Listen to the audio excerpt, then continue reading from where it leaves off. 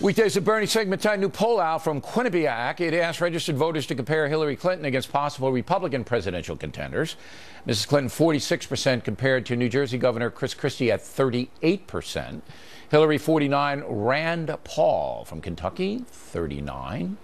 Mrs. Clinton 50, Senator Ted Cruz from Texas 35. But this week in his column on BernardGoldberg.com, Bernie said that Hillary Clinton has never really taken much responsibility for outcomes on her various watches. Mr. Goldberg joins us now from Miami. Is this a partisan column you wrote there, Bernie? No.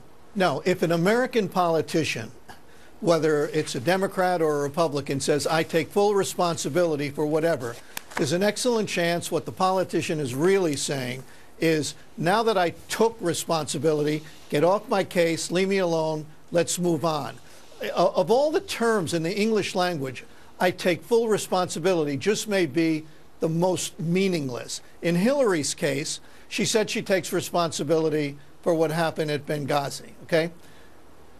I'm not sure precisely what that means, because what happened after that? Were there any consequences? Did anybody pay a price?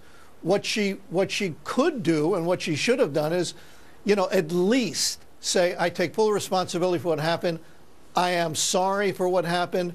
And as soon as I find out who made this mistake, I'm going to do something to that person, fire them, whatever it is. But to simply say I take full responsibility where there's no consequences and no price to pay, all that does is give the politician absolution. It's a get-out-of-jail-free card. All right, has she done this before, or is the Benghazi thing the only thing you cite in your column?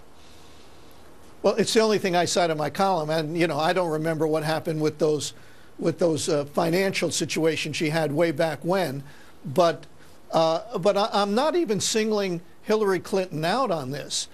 Politicians in general use the term "I take full responsibility." Yeah, what my question would be, so if I got to interview her, to them. Yeah, I would say responsibility for what?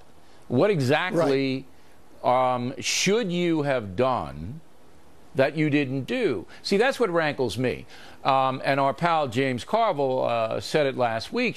When I asked him about Benghazi, when the Senate thing broke, he goes, well, Hillary Clinton took full responsibility. And I go, for what? What does that mean? Yeah, he didn't know. So if Mrs. Clinton were here instead of you, Bernie, tonight, and God, I wish that were the truth. I wish that happened. Oh, that was so unnecessary. I know, but I do it all the time. That was Cheap so shot unnecessary. alley, so I wish it was her, but not you. I would say, Mrs. Clinton, what exactly are you taking responsibility for? Where was the screw up so that the American people can know why the 4 Americans were killed over in Benghazi, Libya? I mean, we still don't know. President Obama said he was going to get the guys who did it.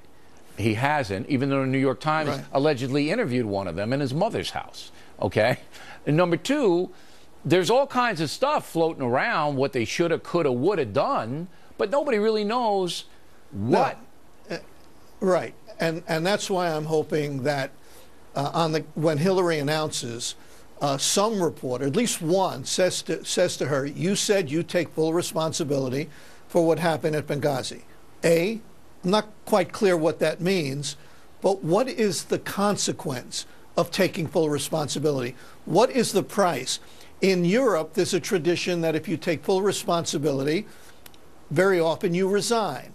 I don't think a politician automatically should resign after a screw-up. No, I think they should explain. I don't think so. But in Japan, they have also a policy. I know they commit hara-kiri. Yeah, they commit suicide when something goes wrong in their department. And that might be a little drastic, though. You're not calling for that, a little bit. That may no. That may be a tad drastic.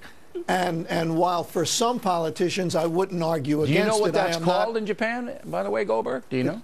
It's called hara-kiri. No, it's called seppuku. Okay. I thought that was something else. But, all right. But in any event, I'm not calling for. Good. I'm glad to hear that, Bernie. But what I am saying is, if there is no connection between taking responsibility and accountability, then it means absolutely nothing. It's nothing more than a get-out-of-jail-free card. I can't argue with that. Bernie Goldberg, everybody, directly ahead.